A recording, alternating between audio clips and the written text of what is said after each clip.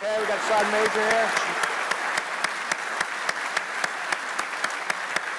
Thanks for hey, first of all, we're pretty pumped to be here because we're out of Washington, D.C., but more importantly, we're here with you all. You know, I like to see some of the generals that used to work in the Army staff. We put them out in the field.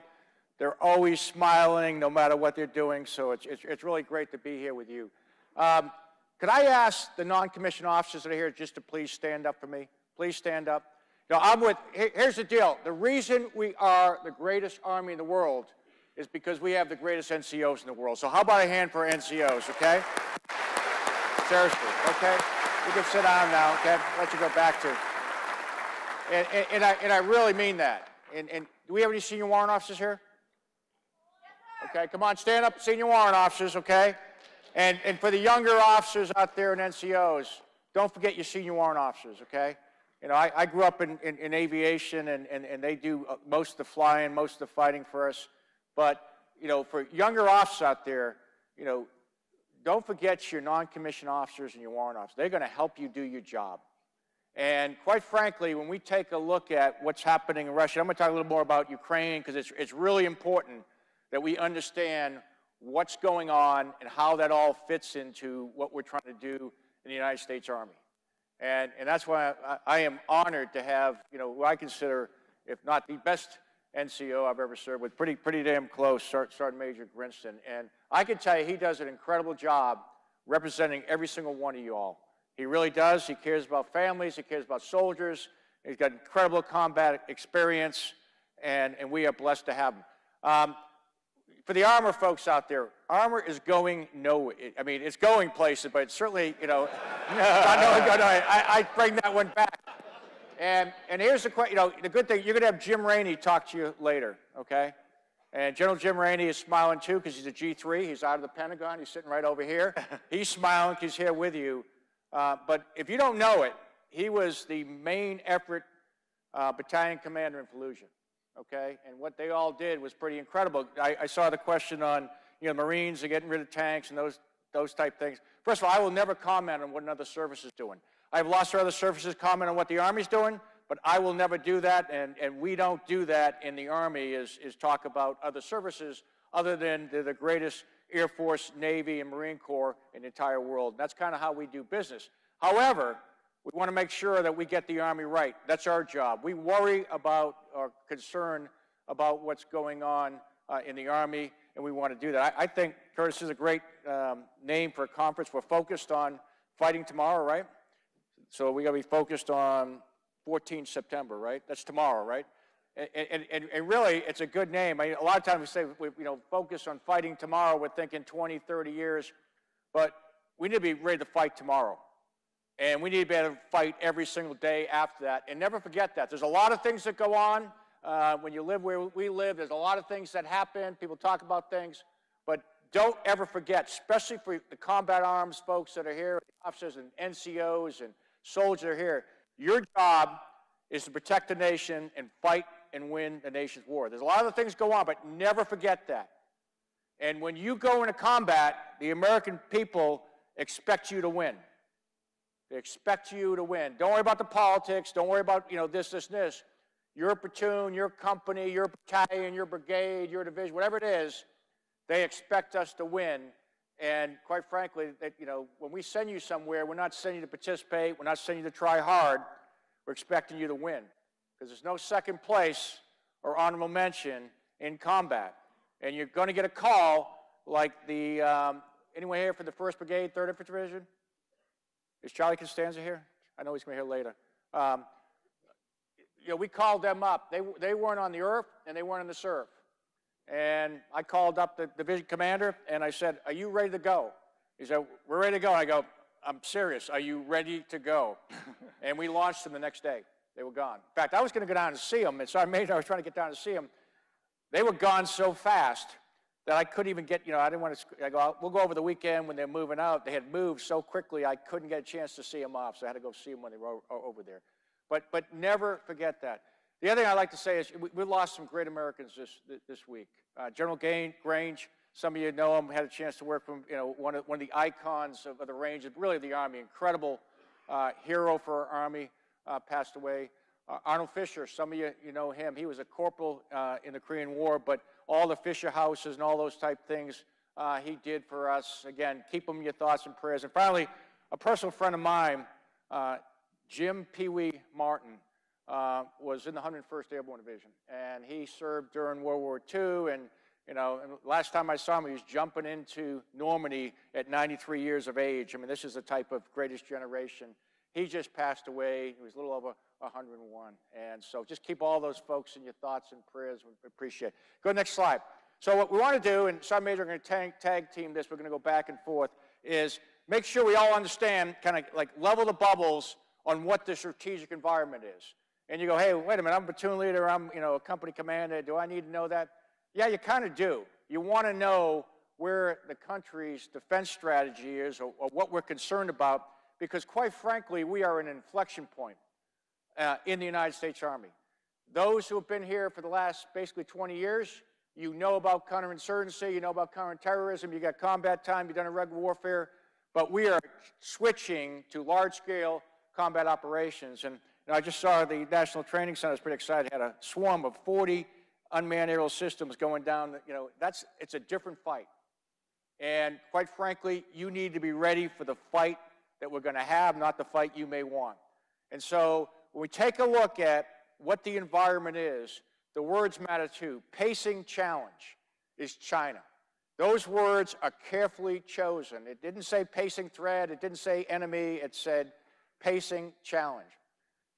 China is the #1 concern because we're concerned about what they're trying to do with the world order that we all depend on. And we're worried about security. But they are a pacing challenge. And they have an economy that will match ours. We haven't seen a country that we may be competing with have the economy that can match ours. They also are developing a world-class army and a world-class military. So we are concerned about them. Russia is an acute threat, immediate, and we're seeing what's happening right now in Ukraine. And this is a very, very dangerous situation that's happening right now. You know, the Ukrainians have done incredible. I'll talk a little about what they've done, but it is not over, and it's far from over. And you know, there's some things that are going well. We're getting a lot of lessons learned, but it's not over. And you know, we're going to continue to support and do those type things. But acute threat, persistent threats. North Korea has not gone away. How many people have been on the peninsula, on the Pen? Okay, it's a dangerous situation because, quite frankly, you never know what KJU is going to do. And we just have to be ready. And we're seeing what Iran, we've been playing, not playing with Iran, but competing or dealing with Iran for the last couple of years. Again, very dangerous situation. And when people say, hey, you're going to large-scale combat operations, you're walking away from insurgencies and counterterrorism. No, we're not. We have to be able to do more than one thing at once. And violent extremists are not going away. They're not going away, and we're going to have to deal with them. And so that's the environment that we're working in. Oh, by the way, COVID's still out there, and there's a lot of things. So we're seeing any Guard and Reserve here? Okay, lots of Guard and Reserve here doing incredible things. But you know, we're still going to protect the homeland, and we protect the homeland from a whole bunch of things. What I've seen our Guard and Reserve do, not only overseas, but in the homeland, is unbelievable. So we really appreciate what you all do. Every year I get up here when I speak, I go, this is the year of the Guard and Reserves because we're asking them to do so much. And then we ask them to do more the next year. So we really appreciate all you're doing too. Go to the next slide. Okay, next slide. You know, all of a sudden we're talking, you got to go back one. You got ahead of me. Go back one. Okay, then go to the next one. Okay, good, we'll go to that one. I can do whatever slide. You know, sometimes you get an order, you know, we kind of, that's fine. Okay. We're going to talk, and I'll have the Sergeant Major jump into it. It's really important that we understand what is going on in Ukraine. And, you know, for some of the older gentlemen and ladies here, you know, if you look at how we developed the Army we have right now, it was an Army that was developed coming out of Vietnam and in the late 1970s-ish. And what drove at that time was the 1973 Arab-Israeli War. Think about that. 1973. No, I guess they don't like me talking. Am I doing okay? All right. I'll keep. I can talk louder if this mic doesn't. Can everyone hear me out there? Okay. So think about 1973.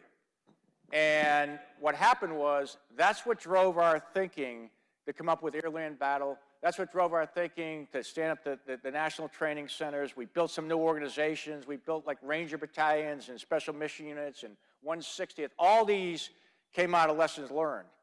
And the big five, the weapon systems that we use, you know, the Abrams tank, the Bradley. When I was here in the infantry basic course just a long time ago, in 1981, there were 3 tracks in infantry. There was a light infantry, and you went to Ranger school. There was an infantry aviation track, which I happened to go on, which went to aviation school. But there's also a mechanized infantry track, and they were going to this new vehicle called the Bradley, which everyone's like, wow, you know, and now we're getting ready to replace it, kind of. So just that's how things have changed. And that's how we built the Army. And quite frankly, what we're going to take a look at, we're using right now, is Ukraine as an example of what we're learning about large-scale combat operations. And some of the lessons I just want to describe: mission command. We talk about it a lot, but we are going to have to change the way we think about mission command and command posts, because the battlefield is so lethal. You know, a lot of us have had these incredible ops centers. I remember in Afghanistan driving, flying around or driving around, and you got company, ops centers with stadium seats and big old, television screens and all that stuff. That stuff is gone. And for those that haven't been to the training centers, we're going to make you move all the time. Because what the Russians have learned, if they don't move their command posts, they're going away. And so you can have one for a while, but you're not going to have time. And we're going to train you that way, so don't get excited if we're moving you every two hours. The way to get smaller, leaner command posts is make you move all the time. And then you have to figure out that, if you got to move, you're not going to set up the stadium seats, you're not going to set up the big tents, you're not going to do all that stuff. You're going to get leaner and meaner. And then you start deciding about who you're going to take with you. And so all that, and then you have to give different type orders, because you're not going to be able to command and control a contested environment where people can jam your radio communications, do all that stuff. So that what you really need to do is have highly trained, disciplined, fit troops that can execute on intent and do that. So all of you, and the reason it's exciting for me, you're going to lead the Army into the future. And you have to be ready to do that. I talked about the NCO Corps. When you take a look at the Russian Army, it's a conscription army. They don't have professional non-commissioned officers. You can't do mission command without great non-commissioned officers. It's just not going to happen. They got generals going to the front to try to get platoons and companies moving.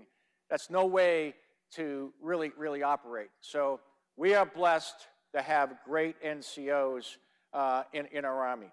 The theater posture was really important.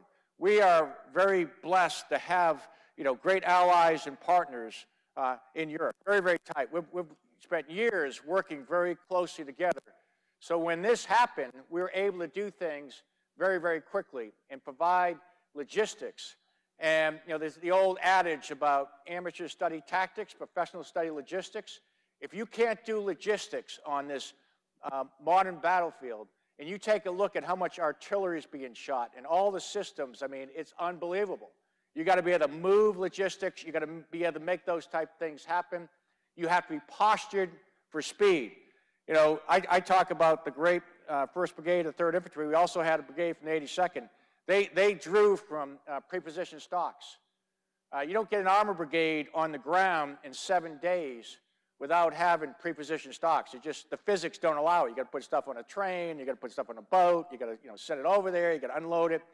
But what allowed that to happen was the fact that we had pre-positioned stocks. And that's a starter. You want to have, a brigade worth of equipment over there, and then you want to make sure it's modernized, and then you want to make sure it actually works. A lot of times, if it's just a warehouse full of old equipment, that's not very helpful. It's got to be ready to go, and that's the difference on the posture. And we have very strong relationships in Europe. You all have been over there. You've been training with our allies and partners. And quite frankly, I think NATO is stronger than it's ever been in recent history, at least my experience. Operational lessons. I hear this all the time. We don't need armor anymore. We don't need that. I completely disagree. You don't need it unless you're going to not fight. And then you get rid of a lot of these type things. But again, our job is to be ready to fight. And those of us have fought in various places and fought in cities and fought in places, you know, you don't want to be without armor. And so we're actually building more armor. You know, we're certainly improving our Abrams. We're going to replace the Bradley. We've got mobile protective fire coming on. We're going to have robotic combat vehicles, getting the Amphi. We are putting a lot of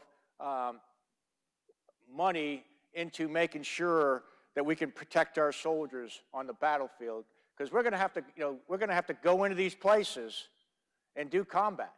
And so for those who have different opinions on it, I disagree. And you know, we're going to invest in making sure that we can do combined arms operations. And again, if you just go with provide one dilemma to the enemy, they can quickly take you down. That's why we do combined arms. Take advantage of infantry and armor and artillery and aviation and engineers, all the type of things, and bring them together.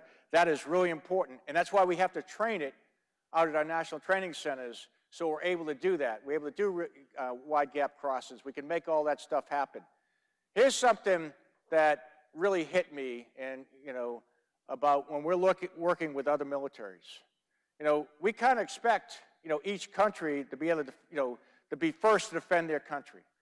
And you know, we have, you're going to be involved in training and advising and assisting other countries. But what we want to know is really 4 things when you're assessing another army. Do they have the capability? And by capability, do they have the right weapon systems? You know, the more modern weapon systems are really important. Do they have a capacity? Do they have enough of these weapon systems? And is it at scale where they can actually do the mission they need to do? Are they competent on those weapon systems and can actually use them? And the last is probably the most important. Do they have the will to fight? You know, I'm kind of, you know, in a position where having 3 kids in the Army, and many of you have kids and a son-in-law and all been to combat. You know, if we're going to send our sons and daughters to combat, I expect them in their country to have their sons and daughters in combat fighting too, and they need to have the will to fight. So as I speak to a lot of my, you know, counterparts, it's like, okay, you know, you'll get our support, but do you have the will to fight? I will say a little bit about the NCO Corps. I will caution you. We talk a lot about our NCOs, but to coin a retired general officer that just retired, is talking ain't fighting. So you got to earn it. Let me say that one more time. NCOs, you got to earn what they just said, that you're the greatest NCO Corps the Army has ever seen. You got to earn it every day, every week, every minute of every second. So don't just say, well, we're great. And did you get up and do that PT? Are you the absolute expert when it comes to a near ambush, a far ambush? Are you the absolute expert in your field? And if you're not, you better get there. Because when the Chief of Staff of the Army calls the 3rd ID commander and says, are you ready? We're not going to sit there and go, man, I hope you know how to shoot the tank. It's not going to happen. And at the end of that, the bottom line, that's a tank gunner sergeant in that tank. And you better know what you're doing. And you can't just say, yeah, you're great, and go walk around being great. You better earn it every day, every second. And if you're confused on why I say that, just read the slide, Lessons from Ukraine. Yeah, thanks, Sergeant Major. I mean, you know, one of the things about our NCO Corps, which a lot of people don't know, if you're a Sergeant Major in our Army, less than 1% of our soldiers make Sergeant Major. If you're a Master Sergeant, less than 3% in our Army make Master Sergeant. So we expect a lot out of you, and I appreciate Sergeant Major bringing that out, because we are going to expect you to be that top 1% NCO or the top 3% NCO, and the whole, you cannot do mission command. People always say, do mission command. You got to do mission command. Who's not for mission command? I'm also for, you know, like solving world hunger. But if you don't have highly trained, disciplined, and fit soldiers and try to do mission command, you will fail miserably. You shouldn't try it. Don't try it. And that's why Sergeant Major is going to talk a little later on how we're trying to build units from the bottom up and all those type things, but they matter. Precision fires. You know, again, this is something we need to get back into. You know, a lot of us in Afghanistan and in Iraq and Syria and a few other places, we use fires, but we really didn't use them at the scale that they're being used at in Ukraine. And people talk about, you read the paper, they talk about HIMARS being a game changer. Well, imagine how much the game's going to change when we start putting PRISM strike missile capability on the battlefield at 500 kilometers best. We put ATACMS, or we put mid-range capability, and we can sink ships at over 1,000 kilometers. And we put hypersonics that's going to go thousands of miles. And all these things are going to be together on long-range precision fires with long-range targeting. It's going to fundamentally change the way we're going to be able to operate to set the conditions for future combat. So long-range fires matter, and for all the maneuver commanders out there, if you haven't really, taken a hard look at how that's being done, we got to get back into that. We got to get bass into, massive fires. And for our artillery officers and fires, you might have been a battle space commander as a battalion company commander. We need to get back into fires and make sure you're masters of your craft, because the maneuver commanders are going to expect you to be able to provide those fires. The Secretary talked about, counter UAS and UAS, and again, I challenge, I know we have some industry, I say this, one thing about the chief, I'm responsible for requirements. We're looking for innovative ways to defeat unmanned aerial systems. So all the industry folks out there, that is a place where there's going to be a lot of investment. It's going to be at every place. I mean, from any place we have an American embassy at the lowest level all the way up to full-scale operations. We're going to have to deal with countering unmanned aerial systems or lethal drones. It's just going to be there. It's all over the place. They're lethal. They're being used for reconnaissance. We can see it in Ukraine, and we got to be able to deal with that.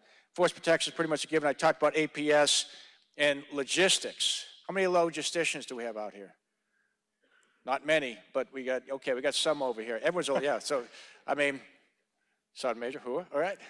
I mean, logistics really matter, and the higher up you get, the more important it is.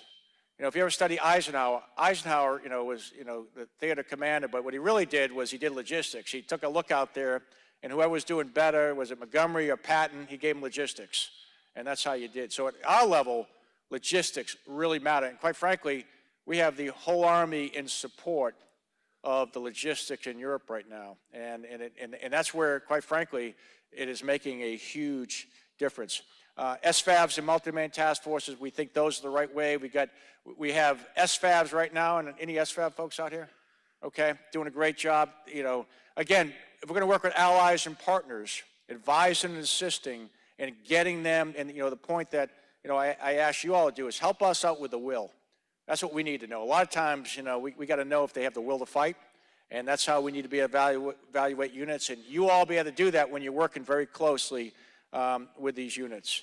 And then the institutional lessons, we're starting to put some things in. We're going to come out with doctrine for multi-domain operations. That's been working. We got concepts. Now we're going to get into doctrine. And for the defense industrial base, we have a lot. I see a lot of industry out there. We've learned an awful lot about supply chain management and some of the challenges we have. We've got to have a robust supply chain. I heard the question back over there about what are we going to do for older tanks and these type things. I mean, there's challenges. Again, it's logistics. And if we don't have the parts, we don't have the fuel, we don't have the repairs, and all these these tanks and helicopters and howitzers, they just become paperweights. They're not combat vehicles. They're left on the side of the road. So logistics matters when it comes to these type things. We talked about allies and partners, really important. And the other thing is, we're still trying to get our hands on, but the Ukrainians are doing very well, is when, information operations. When you're trying to deal, in battle, and battle is a battle of wills. And so wills are influenced by information operations, and that's something that we are working on, and we need to get much better. We're much more challenged in a democracy because we just can't say or do anything that we want to go. Next slide. Call to service. The Secretary mentioned it. I'm going to have Sergeant Major talk a little about this on, two things. Our Army is people. Okay, we can buy new tanks, we can buy new helicopters, we can buy artillery pieces, but at the end of the day, our greatest strength is our people. And so we need your help on helping us bring the best people into the Army, and you all can do that. In fact, interesting enough, 83% of the new soldiers that come in to the Army come from military families, 83%. And I signed all my kids up. I used to be the G1. I was in charge of recruiting, so I made them all go in the Army, and I'm out of kids. So I need you all to kind of help out with that. And we are challenged, you know, and here's the thing. COVID has really challenged the kids in a whole bunch of ways coming out of high school. It's really, we're seeing some challenges. The young men and women are having a hard time passing the ASVAB, and they're having a hard time, you know, being physically fit. And the Sergeant Major and I and the Secretary, we've all made a commitment. We're not gonna, let me say this again, we are not gonna lower standards. We are not going to lower standards. I'd rather have a smaller Army. To me, quality is more important than quantity. But we are gonna recruit quality folks. And the one thing we've done, which we're starting to see some real value in, we stood up a future soldier prep course. And we're doing it at Jackson right now. I think if it keeps going, we're gonna scale it, probably scale it here, and then scale it at Sill and Leonardwood, and quite frankly, the results that we're getting so far, you know, I don't want to oversell it, but it's fundamentally changing the way I think we're going to do business. And we're seeing young men and women, you know, we had one person, I think went up, what, 50 points on Major, on the ASVAB. Kids losing 2 to 6% body fat. And even more importantly, when we put them in into initial military training, some of these folks were they got to come in to be at least a Cat 4 to go. You can't be below that. But they are actually, after 4, 5, 6 weeks, they're taking on leadership positions in initial military training, which I think is pretty impressive. So we're gonna do that. I've asked all our, you know, if you're a soldier for life out there, I need your help. I need you out there inspiring young men and women to serve. That matters. And we're gonna have to. The other thing we're gonna do, and we're working with leadership, and you'll see this is not a recruiting command problem. It's not a TRADOC problem. It's an Army problem. In fact, some people say it's a national problem, but I only control the Army, so it's an Army thing, and we're going to get after at the Army level. But a lot of it is exposure. You know, we live in gated communities. They're hard to get on. We need to get out, let people see the great soldiers that we have, and get them back in their high schools and talk about the opportunities, because they'll hear the things that aren't going well. Those things, you know, tend to, you know, make the newspapers.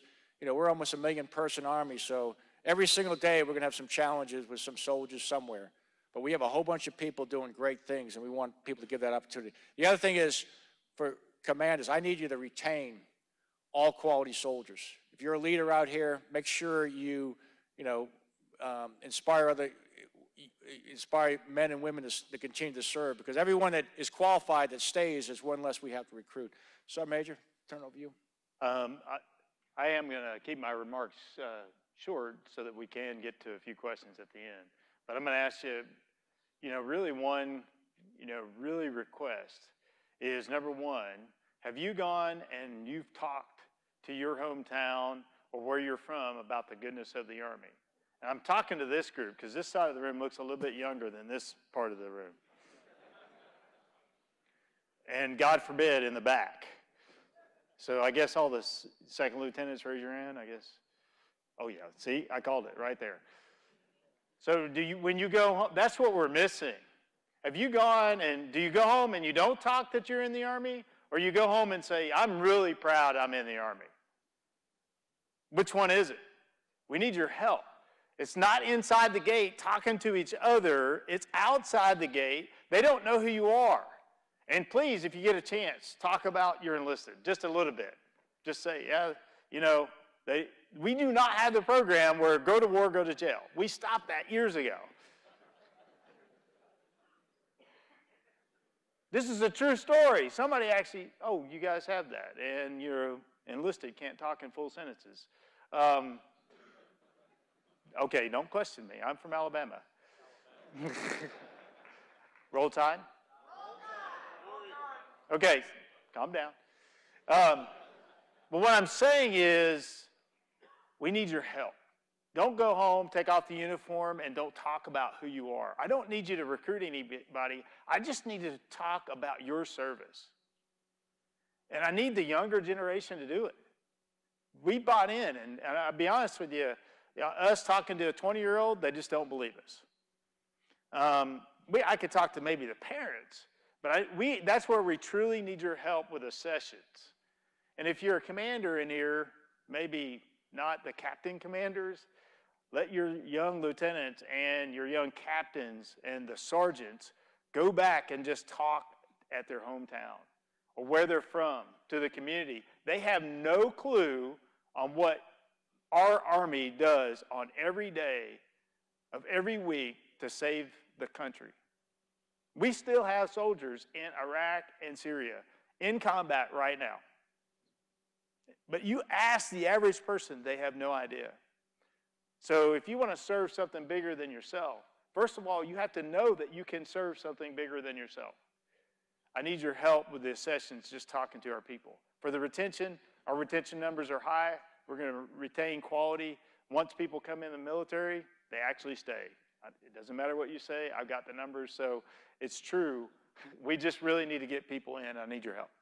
Hey, thanks, Sergeant Major. I think, yeah, because, you know, in fact, I'm going to leave from here and meet with the community and talk to superintendents. We want to make sure that our recruiters can get access. And we get access, but as Sergeant Major said, more importantly, get a soldier that's from the area that speaks to, you know, I can go back to Boston. I'm a native speaker up in Boston. So I can do that. But, you know, there's other places where Sergeant Major would better to recruit. So getting, you know, this is talent management, getting the right person to go back. We had one kid went back to his high school and enlisted 8 folks. You know, I said, leave them down there, let them keep going, you know. So, you know, we'll do that. But this is, this is really important. I'm really serious. We're going to put a lot of emphasis over this over the next year to get after this thing because, quite frankly, when I look at the Army, we're in really good shape in a lot of places. This is one area that I think we need to improve on, but where we're going the rest of the place, I really feel good about the leadership. I feel good about modernization, readiness. We show readiness every day because we're launching people all over the place. But this is something that long-term matters. And we're in a war for talent. If you're a police force, you're in education, industry, everyone's competing for talent right now. So we need to make sure we win that war. Next slide. And I'm watching the clock, so we're going to move real quick through the couple of slides because I do want to get questions. I talked about this, but you know, at the end of the day, what we want you to do as leaders is build cohesive teams that are highly trained, they're disciplined, they're fit, and they can fight and win.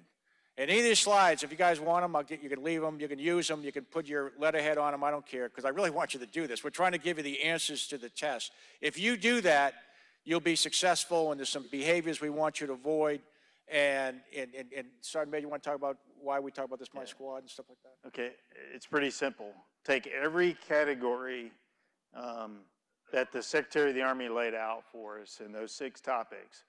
If you don't have somebody to your left or right that you can trust that's going to be there when your leg's bleeding, you've been shot at, you've been blown up, if you can't trust that person, you will not be able to protect yourself. You're not going to be able to sustain the fight. You're not going to go get the water because you don't trust the person to your left or the right.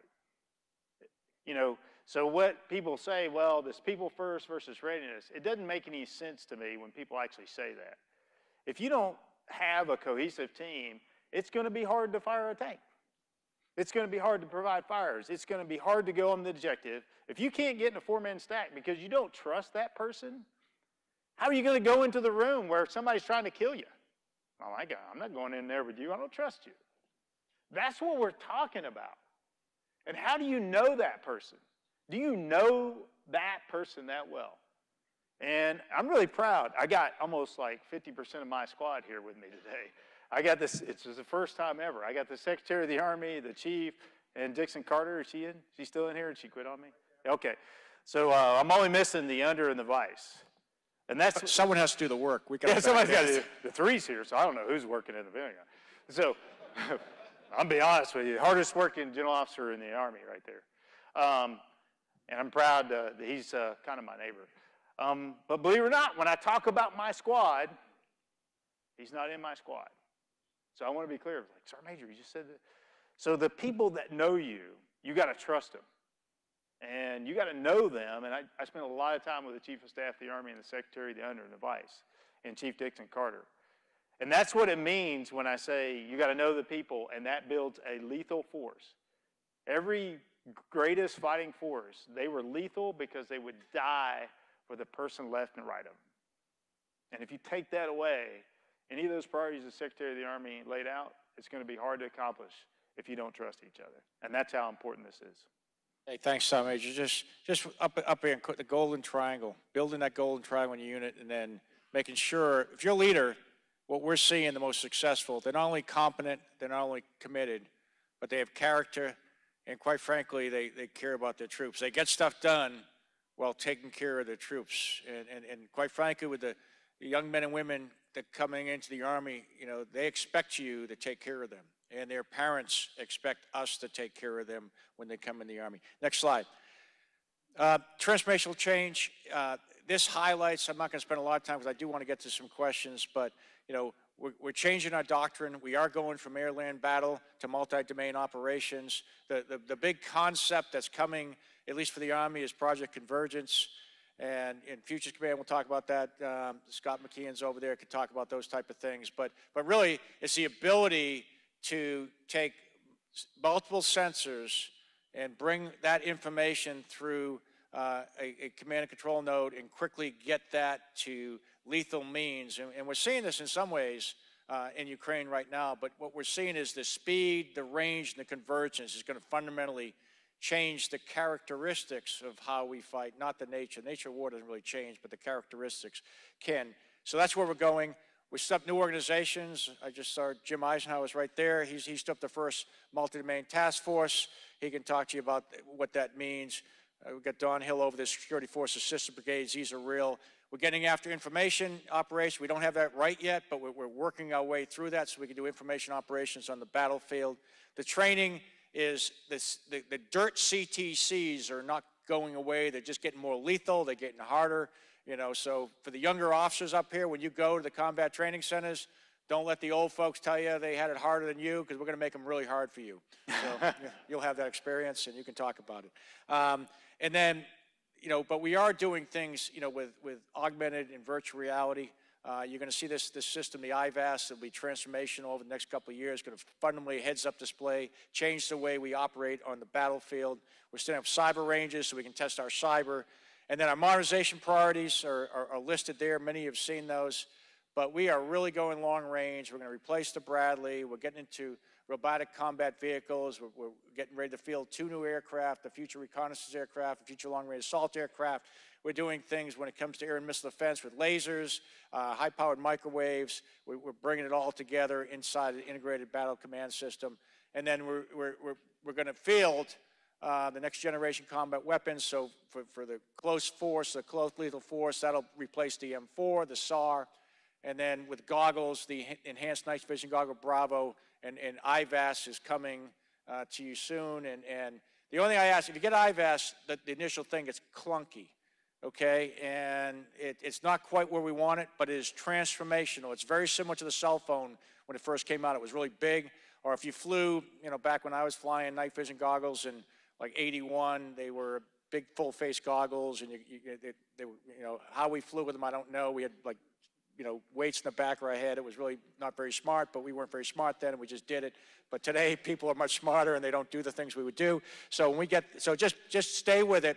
It's gonna change out. And then we're doing a lot of things in talent management. We're trying to get all 3 components. You know, that's the bane of my existence on one personnel talent management system. That's hopefully going to be coming up the next couple of months. And we've done assessment programs for all our commanders, so we make sure we have the right people in the right place. Next slide, and I think that's the last slide. We'll take, oh, this one real quick. This is just more a visual, so you kind of see the path. For those, the older folks kind of know this. I mentioned it, but came out of Vietnam. We saw the Arab-Israeli war. We came out with air-land battle, and that's what we used during Desert Storm, and it was very successful. I would say the same thing's happening. We're coming out of Iraq and Afghanistan, although, as Sergeant Major said, we are not out of Iraq, and we're not out of Syria. And we're looking at what's going on in Ukraine, and we're going to come out with multi-domain operations FM30 around October, and that's what we're going to use for future fight. Next slide. And so, take this. Sergeant Major, you want to take this one, because this is about priority. You know, at least what Sergeant Major's going to talk through this, but you don't have enough time in the units, and what we're trying to advocate out there is we want you to use what I call the wedding cake approach. Focus for those who need, give the time and resources to those who need it the most, which is the individual squads and platoons. And Sergeant Major, over to you. I think it's pretty simple. If you're a second lieutenant or a commander or a captain in here and you said, hey, let's take this right out of 7.0 and take this and write this as your initial counseling with your first sergeant, your platoon sergeant, and say, okay, it says NCOs will do these things right here. This is right out of our doctrine. And have an adult conversation about how you as an NCO are going to support this effort. And you start at that building block and say, I am responsible in our doctrine and NCOs for individual small teams and crews. And have I provided you the best absolute soldier that can possibly be for your collective training? And that's in our doctrine. You could take this and write that out, pull it out of 7.0 and say, okay, are you doing this? Identify and train soldier, crew, and small team tasks. Sergeant, well, did a soldier not pass their PT test? Are they not highly qualified on their weapon? Do they actually pass their gunner's test? I could just keep going on. That's your responsibility as an NCO. All you have to do is take that, write it down, and say, okay, this is what doctrine says I need to do, and here's your initial counseling. Tell me how you're going to do that. Pretty simple. You get that right, NCOs, and if I got a good commander that counsels me on this, then all this gets easier. You don't have to worry about, maneuvering and all this great stuff, or you don't have to go down and say, oh my goodness, they didn't make the breach. If they can't get to the breach and the MCoE doesn't fire because you don't know how to fire it, you can have all the plan you want at the brigade level at NTC. The whole brigade will go nowhere because you didn't get the breach open. Everything stops. I know because I've seen it at NTC. General Taylor, you with me? Right? The whole breach is waiting for the MCoE to fire. What are we doing? They're all waiting, and they're still waiting. Did you provide an individual trained soldier at small team tasks? It's right there. It's in your doctrine. If I were you, I would use that as initial counseling with all my NCOs and then hold them to that standard.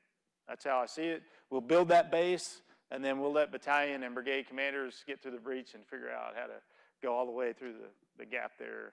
But you can't open the breach. You're never going to get anywhere. And Sergeant Major is absolutely right. What we see, and again, you get to do this stuff for 42 years, you've seen a lot of units do things. And what we see is if you focus on this, that people are really good on the objective. If you focus up here at the brigade battalion, what we see is people are really good at briefing, and they have great rehearsals. We go, hey, great brief, great rehearsal. The leadership usually leads. No one stays around except for the OCs to see how they are on the objective, and it doesn't go very well. We want you to be good. We want you to win on the objective at the point of contact. And what we want to do is, we got great CTCs. If you have time, train all the way up. But if you don't, if you have to take, if you don't have enough time, that's on the priority. Go to the next slide, and we'd like to take some questions. I know we're kind of running out of time here, so we'll go ahead and take some questions, and we'll see how much time we have. We'll take some questions here, if you got some questions. Okay, no beards. Good? We'll take that question right off the bat, right? We're good. Sir, it looks like we have panel 2. Please go ahead. Please make sure you speak up into the mic so that we can hear up on the stage. Thank you. Good morning, sir and Sergeant Major. My name is Second Lieutenant Morrison. I'm sure that most people in this room are familiar with the article Lying to Ourselves, which highlights the Army has more days in its training calendar than, more days of mandatory training than there are days in the training calendar. From the platoon and company level, many of these trainings are viewed as unnecessary obstacles to performing the actual training in preparation for war. I have personally witnessed understrength platoons pull soldiers from servicing deadline tanks because of an online certificate expired. And so I think myself and many others are wondering whether or not there's a plan to review all of the mandatory trainings the Army requires so that we can maximize the time for the squad, platoon, and company training. Sir, I can go first on this one. If you want to go, because I'll... because I'll be more he'll say it really nice. I'm going to tell you very simply, don't do it. So, I mean, seriously, why? Who told you, don't do it? Okay, you know, you're the commander of your unit, not a piece of paper, an online class. You know, and we had this conversation. We actually did. This is a true statement. It was like, yeah, you know, we signed this letter, it said, don't have a corrosion officer in NCO. And both of us looked at each other and go, we never did that. And so it's like, he's my commander, you know, division commander. I was a brigade sergeant major. Set your priorities and say, here's what I'm going to work on. And somebody calls down the motor pool and says, go do that online training. And you're the commander of the first sergeant said, they're not going to go right now. No, they're not going to do it. And who's going to? Is somebody going to physically come down there and take that person or not? No. So why are you doing it? So I'm being serious. It's like, Sergeant Major, is it that simple? I'm telling you, I've been this way for a long time. But what I really need you to do is, as a commander, set the priorities for your organization and then fight for it. And don't let somebody, and it's usually the staff, and it's not the commander. It was never the battalion commander that called down to your unit that told you to do that. So why are you listening to the S1? Well, sir.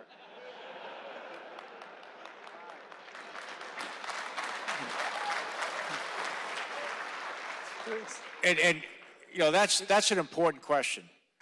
You know, about 2 years ago, maybe it was 3 years, you know, we went through and the Secretary of the Army had heard company commanders and everyone, and we said, we're going to take a look. We looked at every requirement, you know, in the Army that people were, you know, and you could actually volunteer requirements. And so we set out directives. I think there were 18 and 19 directives we set out. You know, we're no longer required to do this. And I looked at everyone and I go, wow. I need to go to confession. I was a division commander for 3 years, brigade commander for 3 years. You know, I never did any of this stuff. And I go, being people actually trying to do this stuff, then how do you build a cohesive team that's highly trained, disciplined, and fit that can fight and win if you're doing all this stuff? You don't have time. And quite frankly, this is where the senior leaders have to come in, and this is where you kind of do little things like back briefs. You know, I told you to do this, and I don't have enough time. So what do you want to, you know, here's the thing, sir, I can do this, or ma'am, I can do this, and this. You need to tell me what you want me to do. And that's why the chart with, you know, the wedding cake is really good after priorities. And I have a balance chart too. What we have to do for junior subordinates is give them our priorities and make sure that they have the time and the resources to do it. And if you don't, go back to what, you know, Sergeant Major and I said is, hey, what are you doing to make sure that you're trained, disciplined, and fit? Are you doing PT? You know, are you making sure that your squads can do a night live fire? And maybe you don't have enough time, then you do a platoon live fire. One of the best examples, anyone here for 134 Red Bulls? Okay, over here, so I keep talking about you guys, because you guys are a great example where National Guard unit, not only, you know, if you know the challenges National Guard units have is that they don't have all the time. They got, you know, civilian jobs and all this stuff. They're also involved in George Floyd. You're on the streets in Minneapolis doing all that stuff. You're fighting COVID. And they went to the National Training Center. And what they did is they came in at a platoon level of proficiency. They had really good platoons. They had good squads, good gun, you know, whatever. They just didn't have time to get the company or battalion or brigade. And they did some of that stuff. And the CTC did a great job of you know, they exponentially increased while they were there, went off to the Middle East. One of your battalions ended up at HCI, and it was just an incredible, your battalion? All right, there you go. See, that's a true story. I'm not making it up. You always got to have the people here to make sure it's true. No, but that's the whole point, is they got their priorities straight. Because what happens is, if you don't get your squads, platoons, and companies, what happens at the CTCs, it becomes consequence management. You got vehicles overturning because people don't know how to drive, they don't know how to shoot, it's negligent discharges, people running over there. All these little things that happen where if you don't have people that know their jobs, they can't do them. And if you're going to manage risk, and that's what we do in the Army, is we manage risk, is invest where you have the biggest challenges. That's your 17 to 24-year-olds. They're coming in out of initial military training. They live in your squads. They're, quite frankly, negligent discharges waiting to happen, and you got to bring them in. You got to train them, and then when you get them trained, then you get platoons trained. And when you get platoons trained, you get companies trained, and you can do, collective training up and down. But if you're focused on doing, back in the day, we do a division warfighter, and you'd have all your platoons and doing pucking on the computers, you don't get good at that stuff. You got to get them good at what they're going to do in combat. And that's what we're trying to, we're telling you to do it. And what we need leaders to do is make sure it's actually getting done. We talked to every pre-command course about that. We talked to every single leader. We go around and check that. But it's division commanders and brigade commanders are going to make sure that's happening. So, okay. Thank you, sir. Sure, we'll go back out to the audience. We have panel number 1, please. Thank you. Yeah. Morning, sir. Colonel Chris Bartos, 20th Smart Man G3. Thank you for your time today. So we hear a lot about initiatives to protect and counter our force from UAS, cyber, counter information, disinformation. Over the past several years, the world lost millions to a global pandemic. All 4 of the countries you listed on your second slide have huge stockpiles of cyber threats.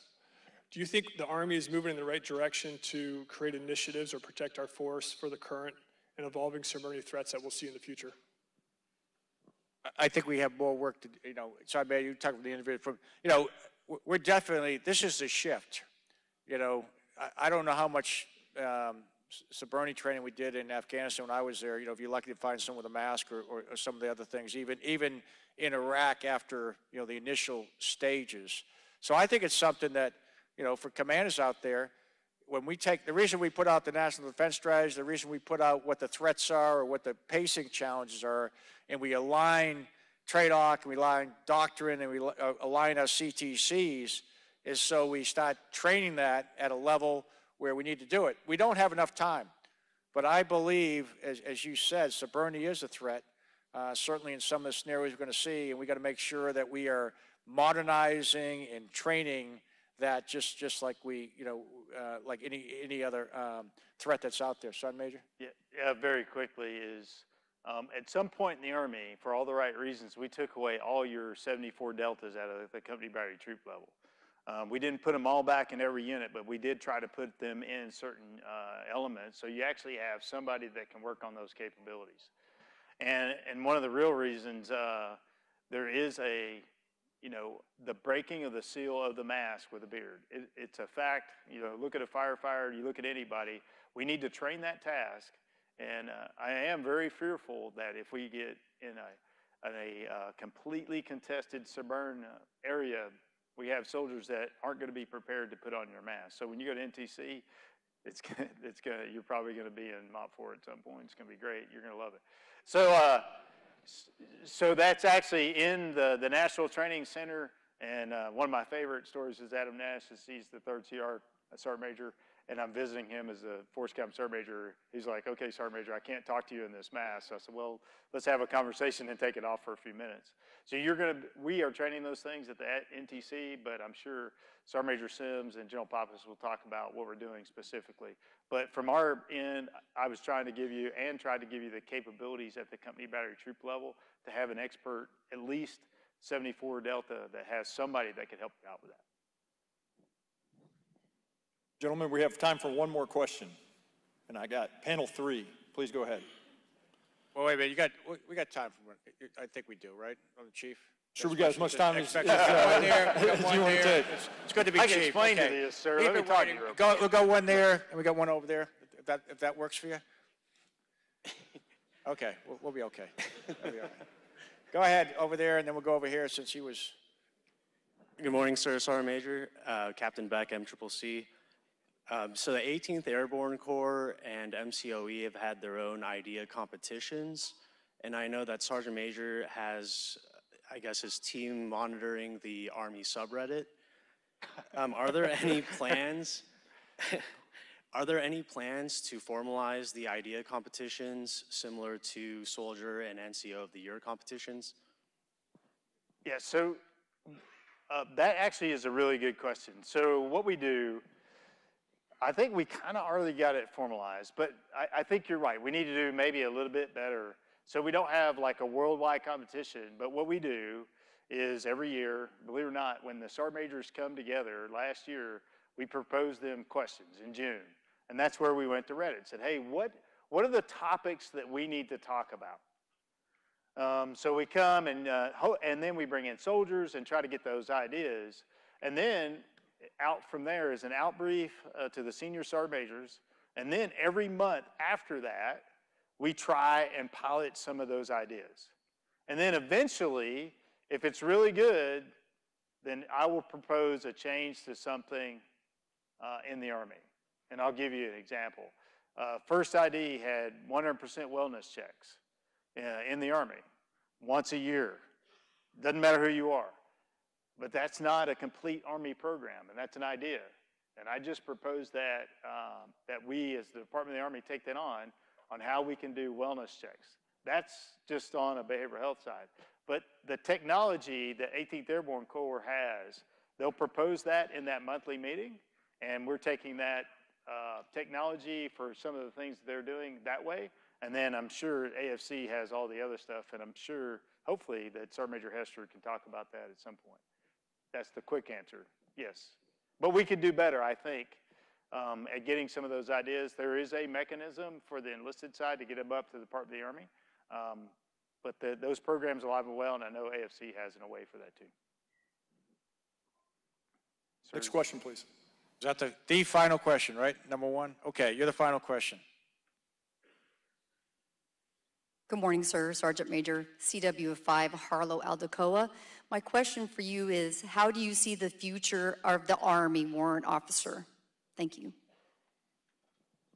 Yeah, I think, first of all, I think we're blessed to have warrant officers in the United States Army because the expertise that you provide is absolutely critical to everything we do. And that's why a lot of times I recognize, warrant officers. I grew up in, in some special operations units and when you're in aviation units where warrants are absolutely critical. And those who don't really seek them out and take advantage of their expertise and their leadership, not just experts, but their leadership are quite frankly, losing out on an incredible opportunity. And as we go to, talent management, there's always the question of what does the Warrant Officer Corps look like? I mean, we know why we have warrants is because we want folks that have expertise and we want them to do what they're doing and be able to continue to do that. I know aviation very well, but, we have a very different model for aviation than the other services do because, as they're up or out, and so in the other services, you got to be a captain or above. You don't have, you might, get a job in a flying squadron, but you don't do much of that flying anymore. Where, we have great warrant officers that fly for 25 to 30 years, and they've been hitting roofs and shooting rockets for a long time, and they do it extremely well, and that's what they want to do. And I see the same thing in other fields where our warrant officers are absolutely key to do that. So, as we move into talent management, a lot of these times we're coming out with new fields, and it's artificial intelligence or it's coding or it's this. And so, what's the right type of people that do that in the future so we can properly compensate them for what they're doing? I'll give you an example of a mismatch we have right now. We have a E4 specialist for medic in our software factory. That medic codes at the PhD level, and we're paying him as an E4 in the Army. Probably not fair, so we got to figure out how we do that in the future to take care of them, okay? All right, so maybe final words before we close out here? Yeah, I do want to just thank, and I can promise you, as the Sergeant Major of the Army, this is going to be my last maneuver conference.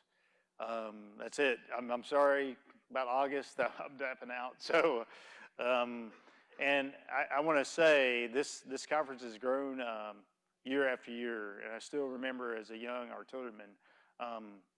And please, if you're the fires, don't hate me. But this is where we got a lot of the information about where the Army is going, and I've been adamant. I've tried to be a consistent participator of this event because it's just phenomenal, and I think this is probably one of the best ones I've seen. So as I go through my last one here, I can honestly say I'm proud to be your Sergeant Major of the Army, and I'm actually really extremely proud that you have all welcomed me at this event, even though I'm one of the 3 artillery guys in the room. And I couldn't be more proud of what you do and the hard work that you do for your Army and your country every day, and thank you. How about a hand for the Sergeant Major? Yeah. Okay. Thank you.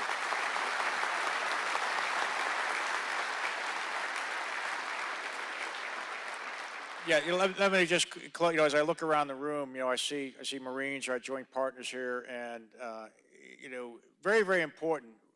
We always, kind of talk back and forth between the services, but we're going to fight as a joint force. So that's really important. So take the time to get to know, perspectives from each of the services. Each of the services has, a mission. Sometimes we overlap, sometimes we do the same thing, but each of our services is the best in the world. Don't ever forget that. And we're all on the same team, except sometimes when it comes to football games and things like that. But we are all on the same team. And the same thing as I look around the room, I see a lot of allies and partners here. Again, building relationships with each other. You never know when that's going to become really important. Many of us have been on battlefields and places where all of a sudden, hey, I knew you from here, we're in the same class together, or I know this person that knows that person. And, as I've traveled around the world, and I do a lot of that, those allies and partners that either we've gone to their schools or they've come to our schools, we're in a much better place. And, just like the Sergeant Major, he and I are kind of going to finish this marathon together next August. And, I truly believe that this Army is in great shape. It's ready. It's getting modernized. You're going to see things coming in next year. We're delivering 24 new systems. And so for the young officers here, you're going to see an Army that is going to be fundamentally transformed over the next 5 to 10 years. Very, very different than what you see. We're real proud of everything you're doing.